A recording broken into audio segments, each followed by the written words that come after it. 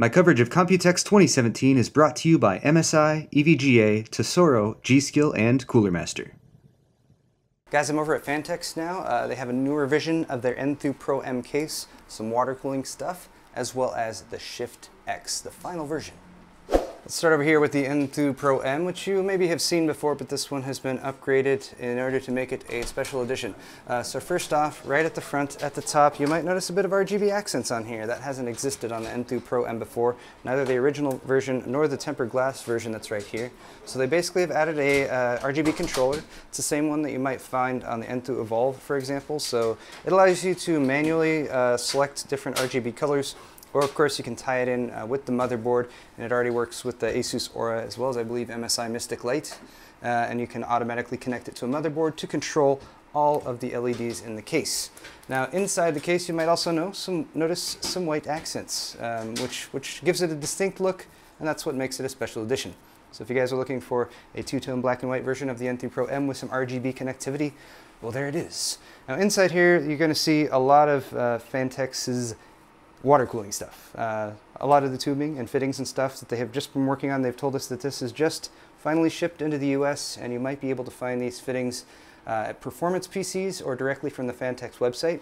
Also over there on the right, they have a new reservoir/pump, and I'll show you guys more on that in just a second. But before we get into that, let's take a look at these. These are called the Halos. We got the Halos Standard on the left, the Halos Lux on the right.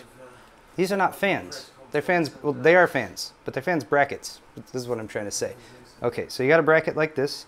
They have these available in a plastic finish on the left, as well as this aluminum finish on the right. They're going to be about 10 bucks for the ones on the left, and they're going to be about $17 or $21 for these over here, depending on the size that you get if you want the metal frame. But it's just a frame that can go over any fan, and they have examples here with black fans on the top, white fans on the bottom. Has an array of LEDs around the outside that shoots across the fan. So if you have like a high performance fan that you've always wanted to add RGB to, or lighting to, then you can do that. And these just have the standard 4-pin RGB connector that all of Phanteks RGB strips and everything connect up with. And a pretty cool option to drop onto something like, say, I'm going to say a Noctua industrial fan would be a great option for something like that. Here's the Glacier Series R160. This is that combination reservoir and pump, or optional pump thing that I was just telling you guys about. Basically, it's an acrylic milled reservoir, and then it's got a space on the bottom where you can drop in pretty much a standard DDC pump like this one right here. On the back of it, you also have a heat sink that's actually aluminum, and they've got a nickel-plated copper plate in between to make sure the aluminum doesn't contaminate any of the fluid in your loop. It also comes with a bracket. You can affix that to any 120 millimeter or 140 millimeter fan mount on your case, and then you can position this pump reservoir in a lot of different configurations. So pretty good option there. Now if you guys watched my CES coverage this year, I already showed you quite a few of the Glacier series of GPU blocks that Phanteks is making. They come in a nickel finish or a sandblasted finish with the black finish right there, sandblasted aluminum, that's what I'm trying to say. They've already got those for the Founders Edition as well as the Asus Strix. They're expanding this line with some MSI and Gigabyte options as well. So it's always nice to have GPU block choices, and especially if you want something from Phanteks, and especially if you have a custom designed GPU from the likes of MSI or Gigabyte, well, you got options for there too. Once again, here's a look at the fittings really quick. These are available in compression as well as, so you can, compression fitting as well as hardline tubing. So you can use soft or hard tubing with these. Also finished in black or in silver. And they have a nice finish to them. They're very solid. Again, they got a couple of systems set up here with these. So Phanteks is really kind of fleshing out their entire line of liquid cooling products. They've also added the Glacier C350A right here. This is an AMD version, so AM4 Phanteks. You can now water cool your Ryzen CPU with this, compatible with AM4 socket. Now also, if you watched my CES coverage, we briefly covered Project 217, which are mini ITX chassis concepts from Phanteks. These have now been named. They're called the Shift X. So you got a tall one here in the front, got a shorter one there in the back. The tall one's going to retail for 160 US dollars. 159, I rounded up to 160. And the one in the back is going to be $110, or 109 $6.99 if you want to save a penny or two. Again, these are made for mini ITX builds, so compatible with mini ITX motherboards, of course. But why would you need something this tall if you have a mini ITX board? Well, to water cool. That's why you do that. And right now they have set up with one of the adjustments they made from Project 217, which was to reverse the mounting of the GPU so you could actually see the business end of it, which they have displayed here with one of their water blocks, which looks really nice. Now there's quite a few actually different configurations that you can do with this case. They have one set up right here. I'm probably not going to be able to list all of them for you, but you can, of course, swap out the liquid cooling stuff if you want more space in there. So for drive support, for example, on the taller one here, you can fit 2 SSDs on the front, 2 more down here on a lower bracket, and you can actually do 2 3.5-inch drives up here at the front if you were to, of course, remove the radiator and fans that they have on there right now. So that was another suggestion that they got, that they followed from feedback from CES, was to add some 3.5-inch drive mounts in there just to be able to outfit this with a lot of storage if you wanted to make a NAS out of it or something like that. Now, construction-wise, these are made of aluminum, or aluminium if you want to pronounce it properly, and the taller one has a aluminum top plate as well. You can pop up, and as you can see by the configuration of the motherboard in there, you get all your motherboard I/O right here up top, so very easy to access. There is some front panel plugs so you don't completely lose out on your front panel connectors, and they're actually tucked around sort of in the back, but the idea is that the business end of the system is going to be right up here on top where you can access it easily.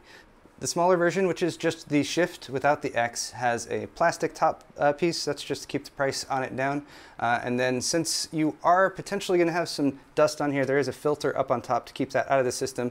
But again, the idea is that you have intakes on the front and the bottom. It's going to be positive pressure inside the case pushing air up, so you shouldn't have too much dust accumulation up on top there. Here's the 3.5-inch mount on the standard Shift. You can drop a 3.5-inch drive in here basically without affecting any of the cooling options in the Shift, and you also have a 2.5-inch mount option there as well if if you prefer an SSD.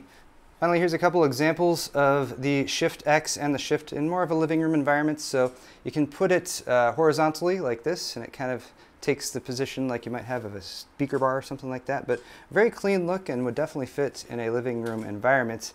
This one, of course, is going to be made more for enthusiasts, water cooling and that sort of thing, but the standard Shift over here, as we can see, is positioned vertically, and Phanteks wanted to show off that you can actually fit a water-cooled GPU and a water-cooled CPU in here using all-in-one liquid cooling. They have a Corsair H60 or H70 in there, as well as the MSI Seahawk hybrid liquid-cooled graphics card, and they've actually managed to route the radiators for both of them down here to the bottom to match up with the intakes for the case, so you still get that bottom to top natural flow of air for cooling for the Shift. So pretty cool case. I like it. And finally, guys, here's the Eclipse P300. This is sort of the little brother, I guess you might say, to the P400, but it's only going to cost $59.99 or $60 to those of you who like round numbers. Basically, you're going to have RGB control on the top, again, the same one that you might find in the N2 Evolv. That's going to give you a little bit of RGB accent on the button, and then there's a little RGB down here. You also have, of course, a tempered glass side panel. You have a completely painted interior. It does ship with a single 120mm fan in the back, and the base, where the basement is for the power supply, they've actually taken the case and sort of wrapped that up in order to make that shroud for the power supply, which reduces on their cost of production, which is why they're able to sell this case for $60. Very nice looking case for $60, especially with that RGB in there. And then you also have, again, a tempered glass side panel. So a little bit smaller, again, because of that basement down there where the power supply goes. But very interesting design. You do have a couple 3.5-inch drive mounts right up here in the front, and you can access those by popping the front panel off, and then they put a little cable routing area back there so you can route your cables for your SSDs or hard drives back there. This case does come with dust filters. There's one on the front panel that's not here right now because this is just a sample. And there's a dust filter on top as well for the 120mm exhaust. And here in the back you can see, even with a budget case, you got a pretty decent amount of cable management. They put a nice little tucked away routing area there so you can fit most of your large cables. And then again, thanks to the fact that you've got a covered up PSU basement down in the bottom, just tuck away all of the rest of your cables and you're good to go. That is, again, the P300 from Phanteks, and it'll be available When will it be available? When can we buy this? Q3, they're saying. So right in that time frame. Nice budget option, 60 bucks. I like it. Good job, Phanteks. Again, keep saying good job, Phanteks. It's okay. So guys, that wraps it up for my coverage here from the Phanteks suite. I got tons more coverage from Computex 2017 coming at you really soon. A final thank you to my sponsors once again, to Soro, EVGA, MSI, G-Skill, and Cooler Master. Hit the thumbs up button, subscribe, all that good stuff. We'll see you guys soon.